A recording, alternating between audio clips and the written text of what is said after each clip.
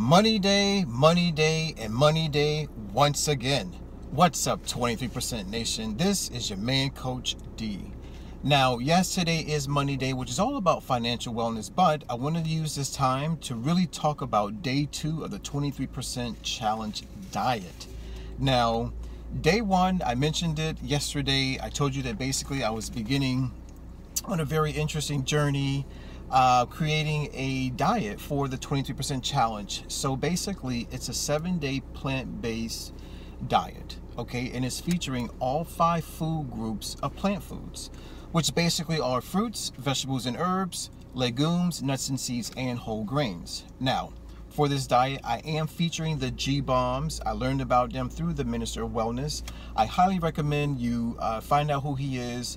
He has an amazing YouTube channel. He's very motivational as well as inspirational. So please check him out, Minister of Wellness. Basically, for the 7 days, I am tracking my plant foods, the prices of the food, which is very important, and then of course the quantities, which I will give you a little bit later. Now, I am testing to see if a 7-day whole food plant-based diet has favorable effects on the following 5 variables. Number 1, body weight. Number 2, body fat percentage. Number 3, body mass index. Number 4, waist circumference. And number 5, waist to hip ratio. Now, I do want to offer you some tips because this is day 2, right? So I want to basically let you know what I learned from day 1. That way, if you want to do the diet, you can be successful. So here's tip number 1, Coach D's tips. Create a budget, very important. So far, for all of my food, I've spent $103.57.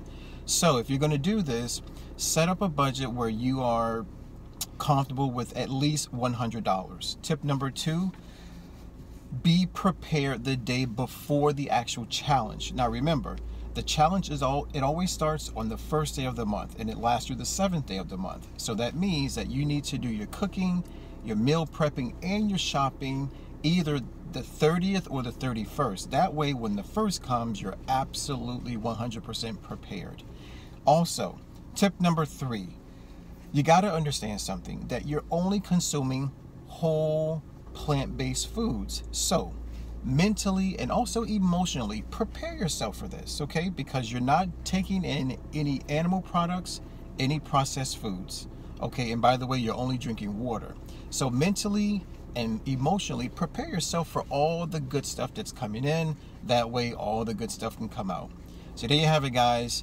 Day 2 of the 23% challenge diet. Always remember, let's eat well, feel well, think well, do well, be well. This is your man, Coach D, signing out.